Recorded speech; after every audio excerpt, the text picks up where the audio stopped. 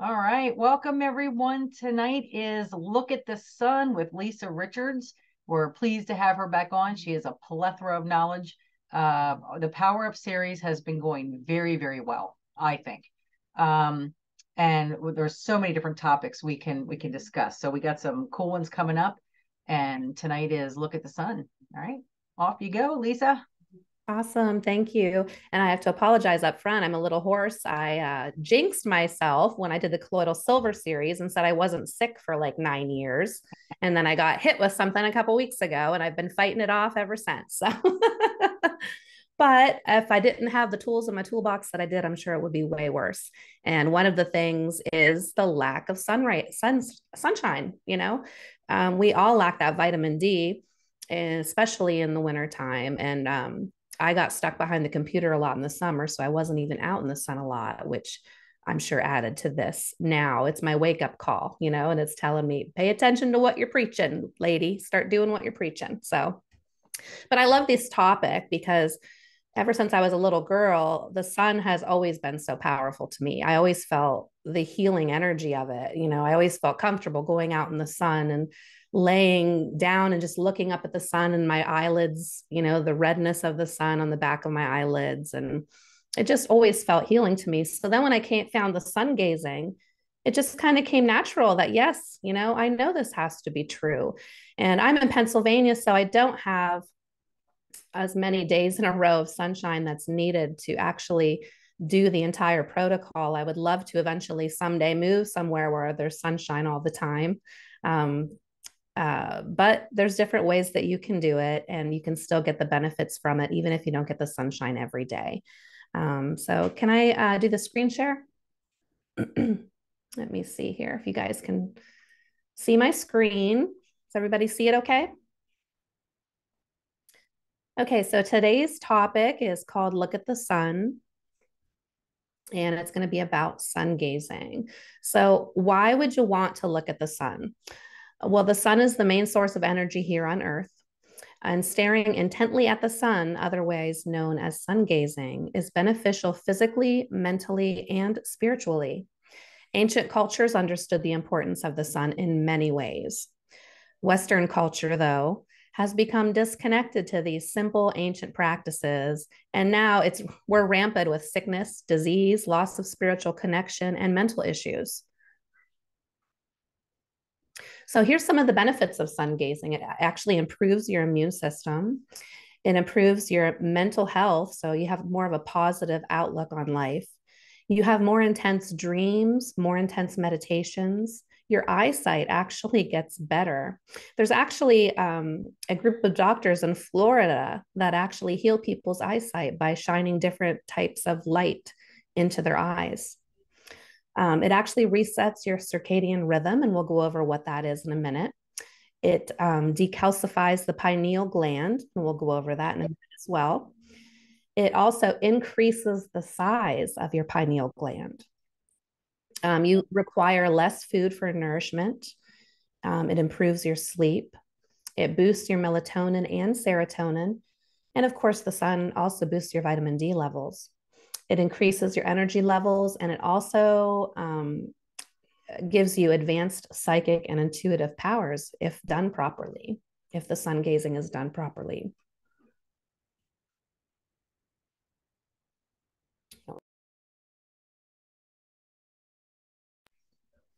Okay, so what is the circadian rhythm?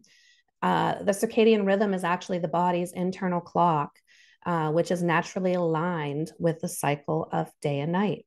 And this is called the circadian rhythm. The circadian rhythms control numerous processes in the body, including alertness, sleepiness, appetite, and body temperature. Now, what is the pineal gland? The pineal gland is a pine cone shaped endocrine gland, also known as the seat of the soul or the third eye. It's located in the center of the brain and has the same light receptors as the physical eyes. The main function of the pineal gland is to receive information from the light dark cycle and produce melatonin.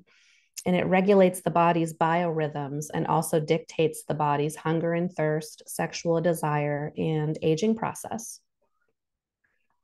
Here's a photo of a calcified pineal gland. So when somebody talks about a blocked third eye, they're also talking about a calcified pineal gland, and it can actually wreak havoc on your life. It can create anxiety, depression, pessimism, a tendency to overanalyze, delusions, paranoia, and other neurological disorders. A properly functioning pineal gland is synonymous with good health and well-being. When performing at its ultimate capacity, the pineal gland releases important biochemicals such as dimethyltryptamine, which is otherwise known as DMT, and it's also known as the spirit molecule. DMT is a prime catalyst for higher states of consciousness, intuition, and even possibly the experience of universal consciousness or enlightenment. What causes calcification of the pineal gland are quite a few different things: diet, pesticides, electrical magnetic frequencies, synthetic calcium, not being out in the sun, mercury, drugs, the aluminum and deodorants, halides like fluoride in your toothpaste, chlorine and bromide, which are in a lot of our foods and stuff now, cigarettes, alcohol, tobacco, and sugar. Pretty much anything that's bad for you can help or can cause calcification of your pineal gland. And we all suffer with this artificial light and blue light exposure. You know, we're all living in artificially lit environments, and looking at your phone and TV screens after the sun goes down will actually send a signal to your body that the sun is still out. This disrupts the circadian rhythm, and your body will not work properly because of that. It's not going to produce the melatonin when the melatonin is needed. You know, it's going to affect your sleep. And, you know, there's actually blue light filters, if anybody wants more information on that, but there's blue light filters that you can put on your phone and you can program them. They usually come with the phone, and you can program them to come on when the sun goes down and go off when the sun comes back up. So you're not getting, it's mainly the artificial blue light that's mimicking the sun.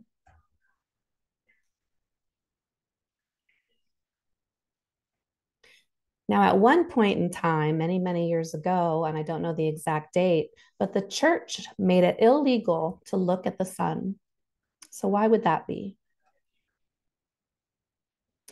The sun is the source of energy for all plants and indirectly for all animals. Sunlight purifies water, air, and the surfaces of objects as well. So Dr. Thomas Lowe Nichols said, "Shut up the strongest man in a dark dungeon, and he becomes pale like a corpse. His blood loses its vitality, and he is liable to scrofulous disease. He loses the power of resisting disease influences." Now, at the bottom here, I have, it might seem a little confusing just to read this, but it was mainly a note for myself to speak about some research that I fell upon, and I was not able to find it to give you the exact information and the exact research, but there was a man who discovered that if he put he could grow plants in complete darkness. Okay, he could grow plants in complete darkness, and he would harness the power of the sun by putting a copper wire along the roots of the plants and running that wire up to the roof of his house and connecting it to a copper plate that was faced towards the sun. So somehow he was harnessing that sunlight through that copper plate down into the wires, and those plants growing in darkness were as green as the plants growing outside. So I'm thinking that something like this might be beneficial to us. You know, most of the time we can't get outside anymore. So people that, like myself, that are stuck behind the computer all the time, you know, something like this would be very beneficial. I'll have to look into it more and get you guys more information on that. Another quote, this is by Dr. Herbert Shelton: "Take away the sunlight and all life on earth would soon perish. Deprived of sunlight, man loses physical vigor and strength and will develop a disinclination for activity." Now, this man is Hira Rantan Manek. He's actually from India, and he's known as one of the main, pretty much, gurus that taught sun gazing. And People refer to him in short as HRM. So if you see that later on in my talk here, that's who I'm talking about, Hira. HRM has literally subsisted and lived off the sun's energy since June 18th, 1995. He actually passed away last year at the age of 85. I think it was in March last year. And he did not eat solid food. He has been studied by various researchers, such as the Thomas Jefferson University and the University of Pennsylvania. Not only have they found his claims to be true, but medical evidence suggests this man is more healthy than a normal person of his age.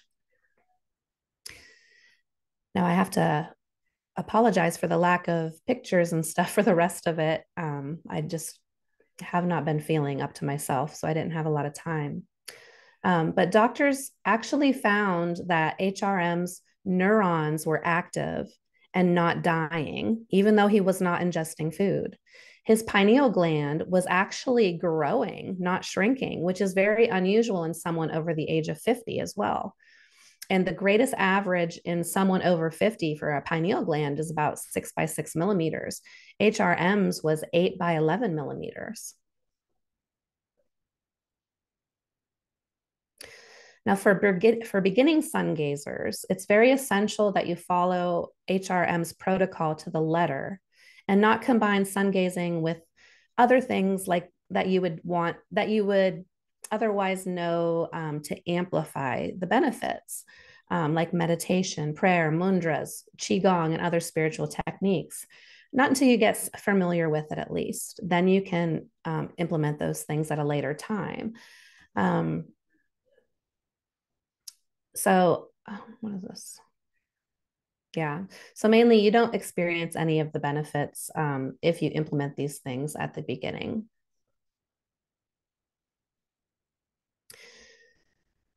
The safe sun gazing time is generally from sunrise to 1 hour after sunrise, or from 1 hour. So 1 hour in the morning, as soon as the sun rises, you have 1 hour, or 1 hour before the sun sets.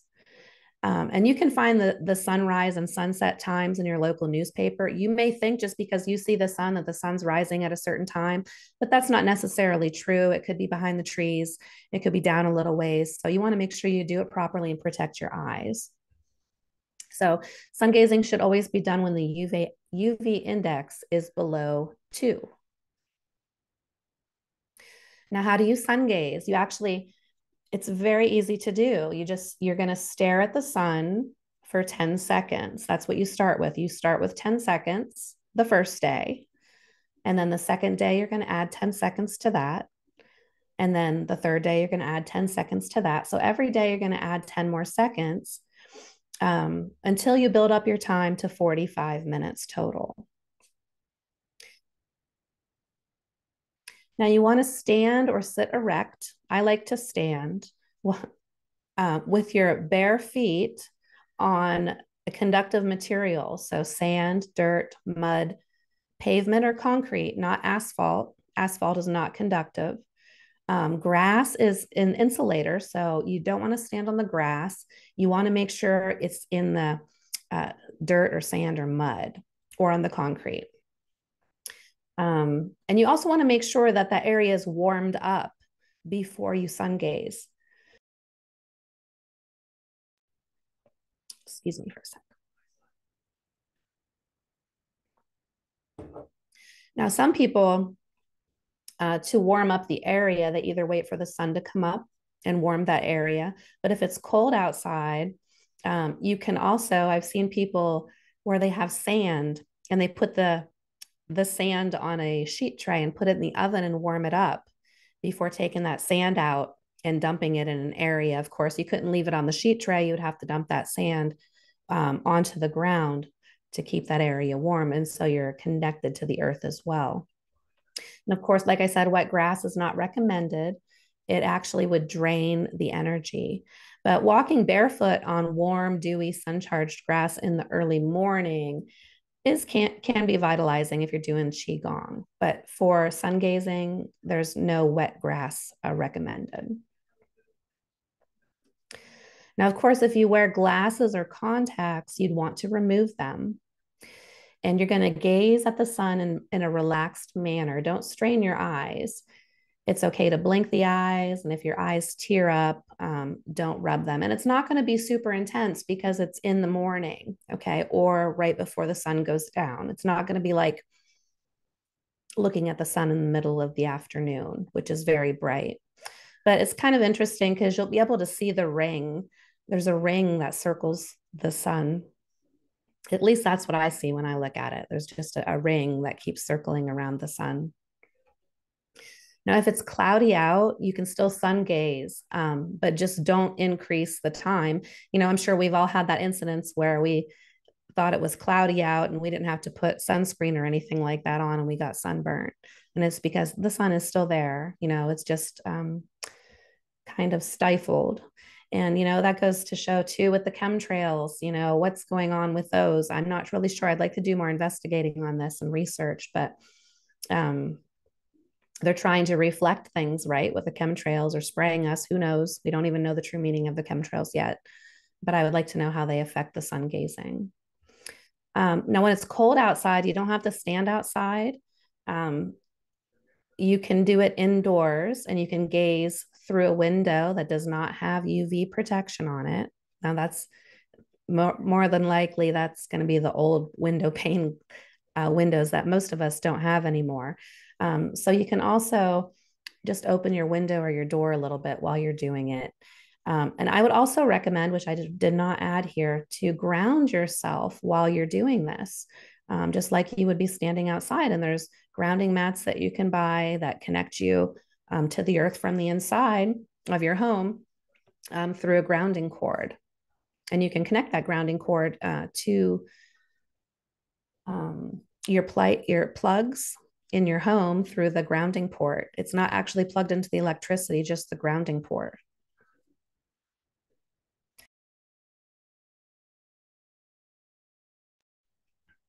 Now, when you're sun gazing, if the glare is too bright for you, you can actually start with your hands over your eyes, like how I'm doing now, but have them open just slightly so you can peer through it. And then once you get familiar and more comfortable with the brightness, you can remove your hands from your eyes. And you want to sun gaze in silence with your arms hanging loosely by your sides. It's important at this time to be passive and receptive and allow the sun to heal your mind. That's why we don't want you to engage in things like prayer and visualization and mantras. You just want that allow that sun to flow.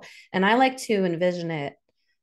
You feel it filling up your body, and I envision it encompassing my heart as well. And I know it says not to visualize, but that's what I just feel that when it comes, just try to be more passive and receptive and allow. Now, after sun gazing, you're going to press your palms of your hands over your eyes, not pressing them, I should say, more of a cup. You want to kind of cup them over your eyes for about 10 seconds or so, 10 to 30 seconds. And then you want to gaze at the after image of the sun. So you'll see, as you're looking at your hands, you'll see an image of the sun. And it's going to look like, it's usually in different colors. Mine is usually in green. It changes colors depending on that. So you just kind of want to look at that for about 10 or 30 seconds or until the image fades away for you. Now, after or before sun gazing, I prefer after, or at some point just during the day, you're going to want to walk barefoot for 15 to 45 minutes. And of course, you can't do that when you're inside. You can, I guess, if you have a treadmill inside and they do have bands that you can ground yourself with. So that might be something similar that you could do from the inside. But it's kind of just like keeping that charge going for you. So you want to work your way up to 45 minutes, but once you reach 44 minutes of sun gazing, that's when, I should say 45. Once you reach 45 minutes of sun gazing, you want to reduce sun gazing time 1 minute per day until you're down to 15 minutes. And you want to also do the walking of the barefoot walking for 45 minutes a day on bare earth, and maintain that practice for about a year. But after you do this entire process, you don't have to do it anymore. You can just maintain that by walking barefoot every day. You're pretty much, they found that after you do this entire practice, you are fully charged. And like it says, you need only expose yourself to the sun for a few minutes a day to maintain your charge instead of the 45 minutes anymore. Now, if you enjoy sun gazing or barefoot walking, you can, of course, continue that as long as you like. Now, if you follow these sun gazing methods, you'll have excellent results in your general health and your well-being. If shortcuts are taken, such as increasing time to fast, not walking barefoot, not standing on the bare earth, then the benefits are reduced.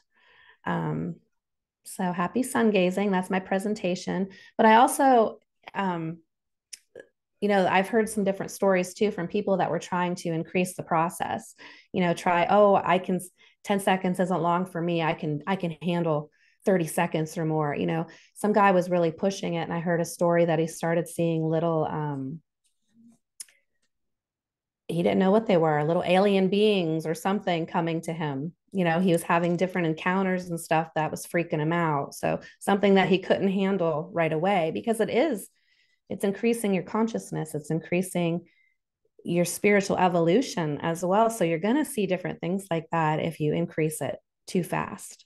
It might cause mental issues if you increase it too fast. It might hurt your eyes if you increase it too fast. But they found if you follow it this way, then it doesn't cause those issues.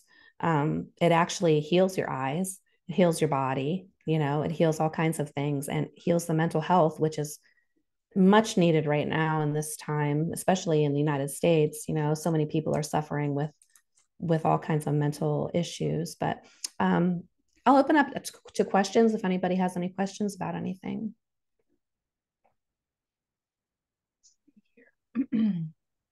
Oh, Beth is asking, what about standing on rocks? So some people don't recommend, I know HRM doesn't recommend standing on rocks. I feel that rocks would amplify. It really depends where the rocks are. The rocks are high in crystal energy as well, for the most part. So, and they're conductive as well, as long as they're sitting in the dirt, so it's up to you. I would try different things, but you can do a little more research on that as well. But I like standing on the rocks. So.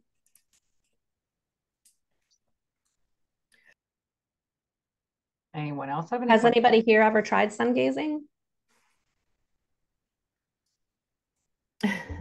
No, not, I mean, other than looking at the sun, but Yeah. I've never done anything like a ritual type thing where you need to go step by step by step, Yeah.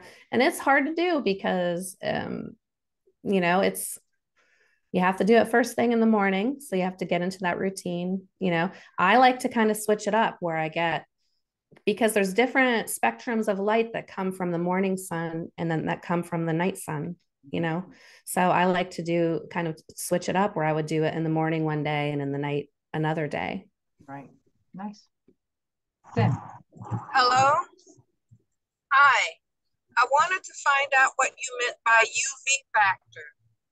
You said it had something to do with not being over 4 or something like that. How do you find out what the UV Under 2. If you actually have a weather app on your phone, it always tells you what the UV index is. So you just want to make sure if you are consistently finding the proper time for your sunrise and keeping it within an hour of that time, or an hour of sunset and keeping it within an hour of that time, then you'll be fine. The UV index is always below 2 at those times, but sometimes you can go a little bit later as long as the UV index is under 2. And that the weather apps are free. They can show you that right on the weather app. Thank you, Debbie. Sin. Oh, you're muted, hon. There you go. I always forget that part. Thank you. That was really great.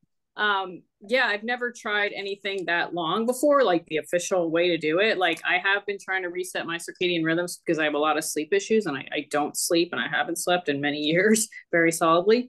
So I've been trying to go out, even though it's later than sunrise, because I'm not usually up or can't try to get some sleep. I go out on my balcony. The problem is, well, there's a couple issues. I live in a condominium on the second floor. So going out on a concrete balcony, not ideal to stand in your bare feet, right? Like that's not a good thing. But I have been looking up directly at the sun for maybe 10 seconds or so just to try to reset those rhythms. But I haven't been doing like the extended session like you're talking about.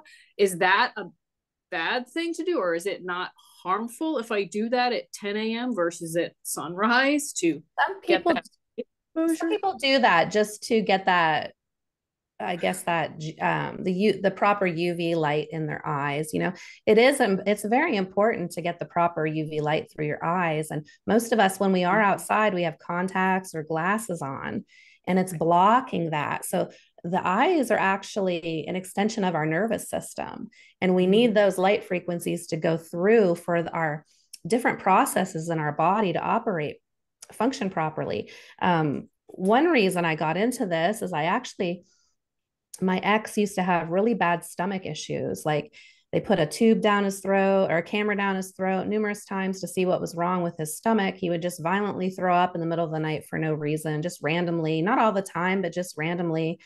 And he wore the darkest sunglasses ever constantly. He would wear them as soon as he got up in the morning. If he was in a building, he would have them on. And here it was, as soon as I told him that he needed to take the sunglasses off to allow some healing light frequencies because it was affecting his digestion, he started feeling better and he never had a problem after that. So, you know, things like sunscreen. I don't like using sunscreen. There are different ways that you can protect yourself from the sun, but going back to the sunglasses, when you put your sunglasses on and you're outside in the sun, you're telling your body that the sun is not out.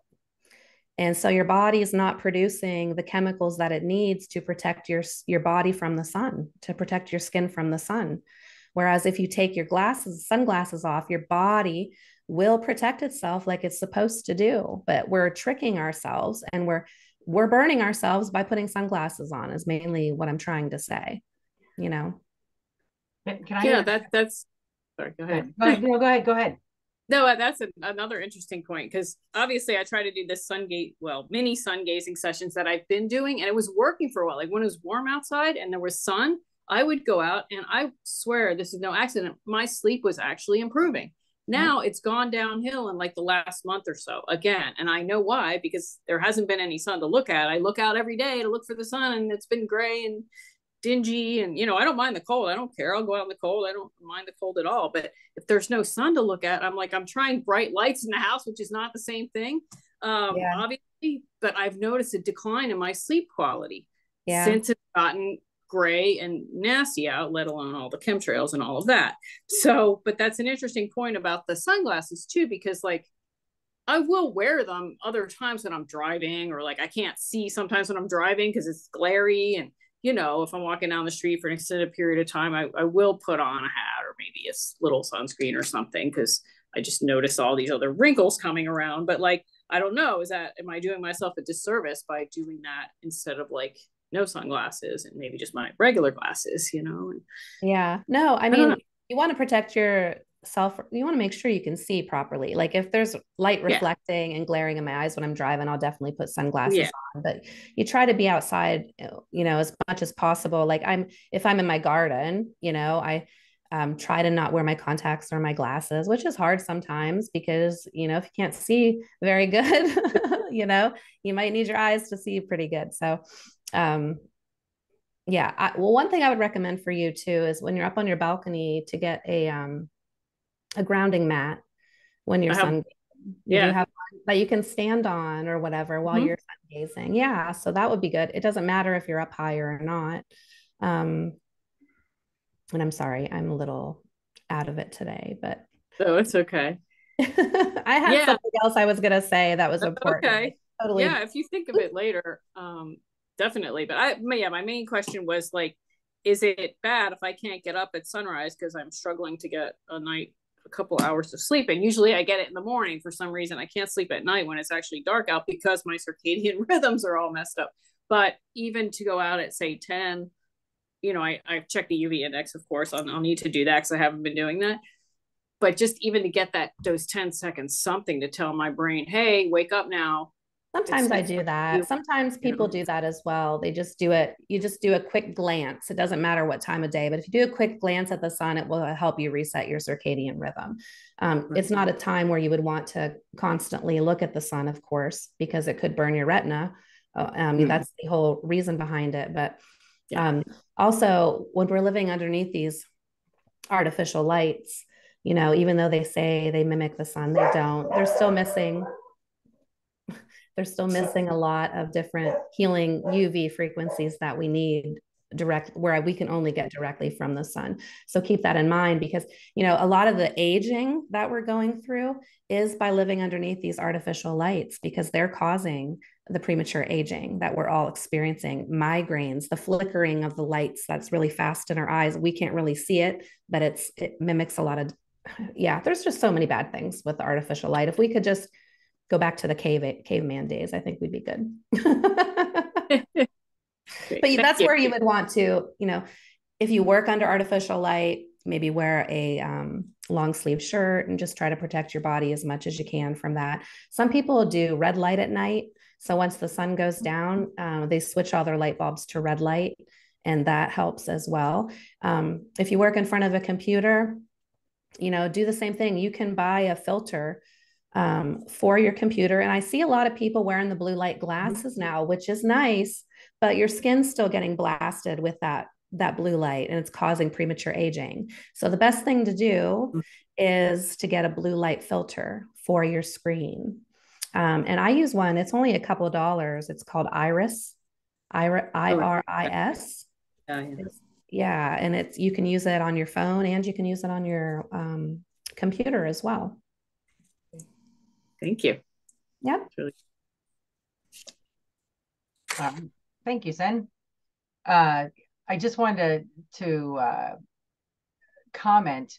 We had talked about, the whole sunglasses thing before. And the interesting thing of it is, Sen, you brought up the driving. I wear contacts, and if I'm out back and forth, outside in the sun, I'm okay. It doesn't bother me. But as soon as I get in my vehicle and it's sunny outside, I got to put my glasses on, because it bothers my eyes if I don't.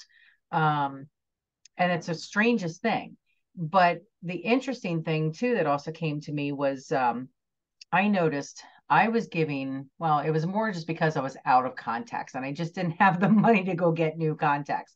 So I went for months without my contacts, and my glasses broke at the same time. So I really went with no contacts or glasses. When I had gone to the eye doctor to get more contacts, he said to me, your eyes are actually better. So I realized, oh, wait a minute. Not having the contacts in or giving my eyes the chance to rest, and they're healing themselves. So I've been doing like intermittent. If I know I'm going to be driving someplace, I'll put my contacts in. But if I'm not going to be going anywhere, I leave them out, because I'm letting my eyes kind of rest and acclimate to the sun without any issues. It's kind of bizarre. I don't know if it's just the contacts are reflecting the sun, and that's why it bothers me when I'm driving, especially when you're going down and there's trees and it's the light shooting in from the side. That just drives me insane. I have my sunglasses on. I have a stigmatism. I'm always like, I'm gonna have a seizure or something. Right. Shadow light. Yeah, exactly. Yeah.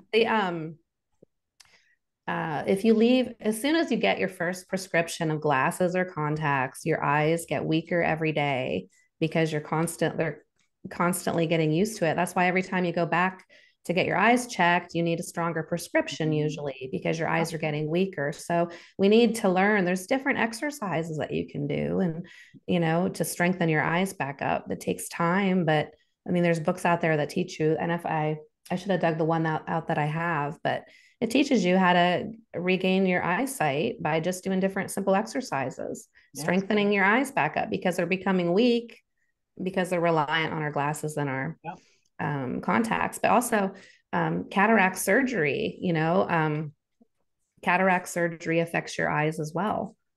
And they might be better, but I'm not sure.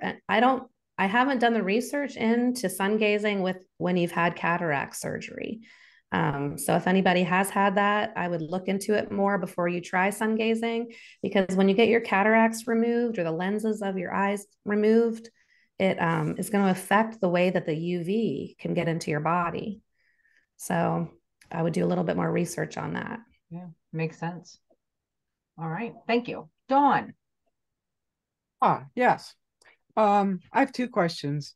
I've always heard, I have blue eyes, so I've always heard that looking into the sun is harder with people with light eyes. I just wondered if you know anything about that, or. I have heard that as well too, that it's, I'm not sure if it's harder or what exactly, but I did hear different things about that. So just everybody's going to be more sensitive to things. I think the blue light people would probably be more sensitive. The blue eye people, I'm sorry, would be more sensitive, probably just because of the lightness of the eye. So you may want to just start with your hands over your eyes, just to kind of, until you become a little bit more in tune with the light energy there. Okay. The other thing is, if you're doing this every day, and here in central Pennsylvania, this time of the year, we rarely have a sunny day.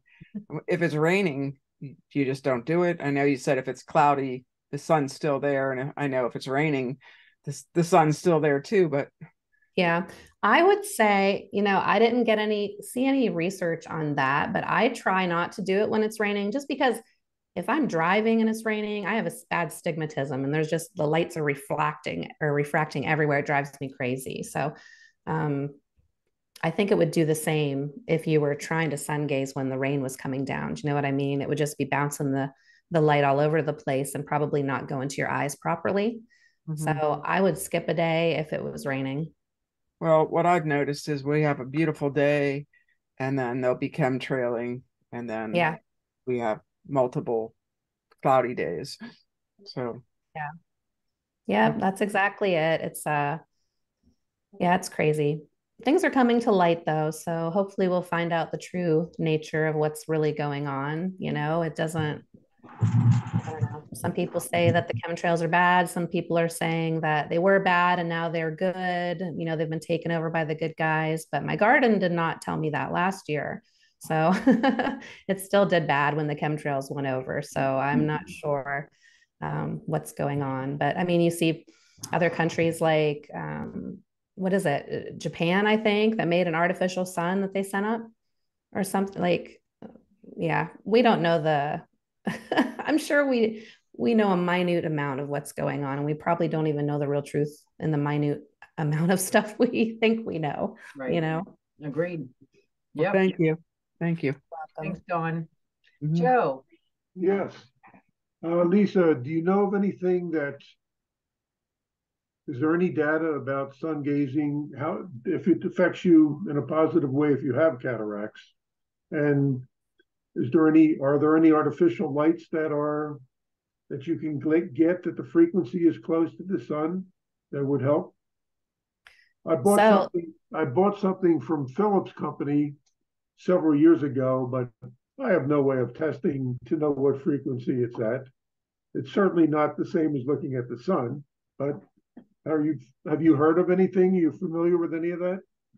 Well, even the the seasonal depression lights that you can get, that it's supposed to mimic the sun, that helps you increase your mood. You're still not getting the full spectrum of the light that's needed for your body to work properly. So the sun is always going to be the best option there. It does help a bit, but you're still not getting all the frequencies. So I think as long as you're getting issues. And going back to the cataracts, people have healed their cataracts with sun gazing. Okay. So so just keep that in mind too. So but are the people that have healed their cataracts, they followed it pretty strictly, like every day or whenever there was sun? You just have to do it as much as you can. Like I said, in Pennsylvania, it's hard to do it consistently because of all the dreary rainy days, Right. you know, or even the blizzard. If there's a blizzard out, you know, how are we going to be able to sun gaze? So, and then so just try to do it as much as you can. And then when the sun comes out again, just, you know, either restart it over again or I'm sure, sorry, in the springtime, you can either restart the process again from the beginning or just continue where you were and just try to work your way up, you know? Yeah, I'm curious where these folks live that cured their cataracts. Yeah, I'm not sure. If you do some research, try not to use Google. I always use a proxy search engine like Yandex. It's a Russian search engine. You know, when we see World Wide Web, right? That's what www stands for. We think that we have access to all the information in the world, and we don't. Google limits the information that they want us to see. So most of the true research is going to be through a proxy search engine. You'll be able to find a lot more things that way. Yeah, I just started using Brave. It was just suggested to me Yep. by a friend as opposed to Yandex. Yeah, Brave browser is good. I like Yandex better just because, you know, the Russians seem to be ahead of their time in a lot of things, you know. The pyramids that I create are Russian geometry pyramids that they've been studying for the past 20 or 30 years. Right. They're now they banned GMOs from their country. They made it illegal for anybody to grow them in their country. If they do, they go to jail. So, I mean, they seem more concerned about the health of their people, which is what a government should be concerned about, you know, than ours. So we're getting there. We're going to get there. oh yeah, I feel it too, but it's not fast enough. Great. Thank you, Joe. All right, thanks. Eleanor. Hi, thank you, Lisa. I'm really, really enjoying this. And so there's two things. Number one, like I get up in the morning in the summertime, you know, to water my garden, right? The grass is always wet. So how are you going to get up at sunrise and the grass not be wet? Well, ideally, you shouldn't be on the grass anyway. The grass, you can walk barefoot on the grass for the walk afterwards. But when you're doing the sun gazing itself, you want to be on a conductive surface, and grass is kind of an insulator. It's insulating you between the dirt. So you want to be on the dirt itself. Excuse me. I see. You know? So I go in my driveway and I'm walking on gravel to get over there, you know, being ouch, trying to get over to my little grounding spot. But it's a little spot of dirt that I made just for that purpose, you know. Okay. So the other thing, talking about cataracts, I've been using MSM, and I also put castor oil on my eyelids at night. So it's supposed to go into your eyes and help. So now I'm going to start the sun gazing too, because I do think they're getting better. And the doctor said they never get better. They only get worse. That's because they were not taught anything besides what the Rockefellers want them to think. Yeah, but I do believe they're getting better. So yeah. And then too, I mean, look into the doctors in Florida. There's a group of doctors down there that heal people's eyesight by shining different frequencies of light through their eyes, different light spectrums through their eyes. I can't think of who they are right now. I had them, I have to look into it for you, but there is a group of doctors down there that do that. So, wow. Okay. Well, thank you. You're welcome. Thank you, Eleanor. We got a few minutes left. Any other questions? Yes, I wanted to know if you can ground by sitting down. Is that okay, or do you have to stand? You can ground by being seated. You mean sun gaze and be grounded while you're seated? Debbie, you're muted. Yeah, I'm driving and there's a lot of noise, so that's why I muted myself. That's okay. Did you, so you can ground yourself. The best way to ground yourself while you're sun gazing, if you want to sit down, is going to be in a chair.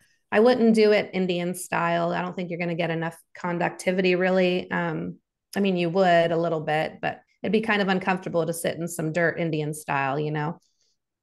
So I would take a chair outside and make sure your feet are in the dirt while you do that, and that should work fine for you. Or if you're doing it inside, you know, use a grounding mat. They also make, if you don't have a mat, they have bracelets that you can put on as well that hook up to the grounding port and your electric outlet as well. Okay. Right. Can I ask Eleanor a question? Sure. What I just started using castor oil myself, Eleanor, for the eyes. Mm-hmm. And what sort of drops do you use? The MSM. Okay. Yeah. I've been doing that for a while now. And I'll tell you, I saw a different eye doctor. It's with the same group, but when she looked at my eyes, she said, "Oh, you're nowhere near needing surgery." And the doctor before that, or two doctors before that, said, "I'm going to let you talk to the surgeon because I think you're getting ready." Oh. So there. He was probably just getting ready to go on vacation and needed more money. Yeah, that's right. That's the sad thing, you know. It's so sad that our industry is like that, that you can't trust going to a doctor anymore because they literally are paid to keep you sick, you know. Yeah. But the castor oil, I just wanted to touch on that real quick. I've been using castor oil as well for my face and, you know, to detox and stuff like that. And I had a little like growth on my eye that's been getting a little bit bigger. And as soon as I started using the castor oil after 2 days, it went away. It's going away now. Yeah, it's pretty amazing stuff. Yeah. Yeah. How do you use it? I just rub it all over. You're supposed to start slow though, and just I started with a couple little drops in your belly button. That's what they tell you to do. Mm-hmm. Rub it in, and then if you can handle that, because it's going to be like detox effects, you know, when you do that. So you could have flu-like symptoms and stuff from just doing that, a headache or anything like that. So if you feel fine, I guess after you've tried it in your belly button, then you can put it on wherever. You can start putting it in a pack and put it on your liver to detox your liver because it pulls the toxins out of your body. Put it. But do you put it on your eyelids when you? Yep. I put it all over. I just rub it on like a lotion all over my face now. I actually mix mine with almond oil though. I use castor oil and almond oil, and then I use the guasha stones to, you know, rub on your face and get the lymph going, because that's what the main thing that we need to do before you start detoxing. You really need to get the lymphatic system working properly, the body's elimination paths. So get the lymphatic system going. These simple things like get a trampoline. If you don't have a trampoline, just jump up and down for a while. You know, there's so many simple things that we could be doing to increase our health, and it doesn't have to be so difficult. You know, we have access to it, and most of us don't have the money to be spending on a lot of things like this now. And so it's nice to see things like sun gazing and grounding and things that you can do yourself and reconnect to nature. There was, we were taught, I think there's seven different places where, and this is all free. So you just, was the temple is a lymph. Is the temple a lymph, or is it behind the ears? It's the throat. It's so, well, usually when you're doing the guasha stone, you're gonna do it up like up, right. this and so, down, and yeah. So right here. Everything is, so we were told, so you tap and then you rub down towards the heart. And then you have your underneath your armpits. Okay. So you do your armpits, you tap, and then you rub down towards your heart. And then, so it's the lymphs, the underarms, under your arms. I need Bruce because he remembers which one. I think your navel. So you tap around your navel, and then you go towards up towards your heart. Your pelvic bone is the other one, and then underneath the knees, back behind the knees. So you do each one. So you tap, tap, tap, and then you rub down, and that activates your lymph nodes. So we were doing that for like 2 or 3 mornings in a row. We were getting up and we were doing the thing, and then of course we stopped doing it, and then we remember, oh, we should probably do this again, so we do it, and then we stop. But that's a good way to activate all the lymph nodes first, and then get into doing whatever you need to do. Yeah. Do you have a good recommendation for a good castor oil? Because you want it to be in a glass bottle.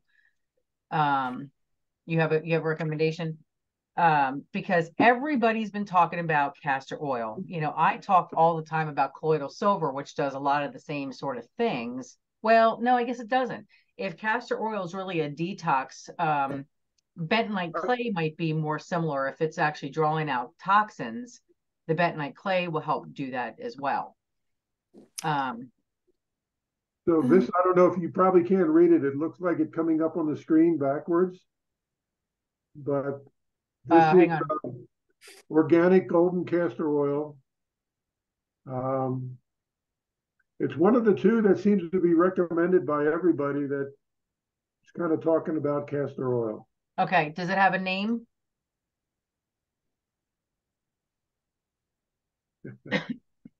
And is yours in a glass bottle? Oh, Queen of the Thrones. Yes. It's not the only one. It's the only one I've used, but I'm just starting to use it. Yes. Yeah. Oh, go ahead, Tam. No, it's okay. They've been talking a lot about Queen of Thrones, the Queen of Thrones castor oil. Yes, thank you. That's exactly it. All right. So now I got one called, it's called By the Goodbye Company, and it was on Amazon. It was it comes in a glass bottle. So anytime you have an oil, you always want to make sure it's in a glass bottle, because just like it pulls toxins from your body, it pulls toxins from the plastic if it's in a plastic bottle. That's why I don't like tubs of butter. The butter is an oil. It's pulling the plastics from the oil, the tub, So you want to make sure that it's in a dark bottle. Yep. And it's glass, and it's virgin, 100% virgin castor oil, unrefined. And you want it to be hexane and BPA free, which of course, if it's in a glass bottle, it will be BPA free, but hexane free as well. And I'm not sure what the hexanes do, but obviously they're bad. So yeah, the Queen of Thrones follows all that. Yeah. There's so many people that are utilizing castor oil now. And I think it's a lot from Barbara O'Neill and all of her work. Mm-hmm. So even my boyfriend knows who Barbara O'Neill is. And he's not into any of this stuff really, Awesome. Very good. Well, for Sin and Christina, since this is your new to our Power Up series, Lisa and I are very good about keeping it at an hour. So we try not to go too much over. She does these short little segments where she teaches us something. So if you're wondering why we're cutting it short, is because we're not cutting it short. We're literally an hour, 7 to 8. So thank you all for coming tonight. If you have any questions, you know how to reach out to me, and I can get a hold of Lisa at any point.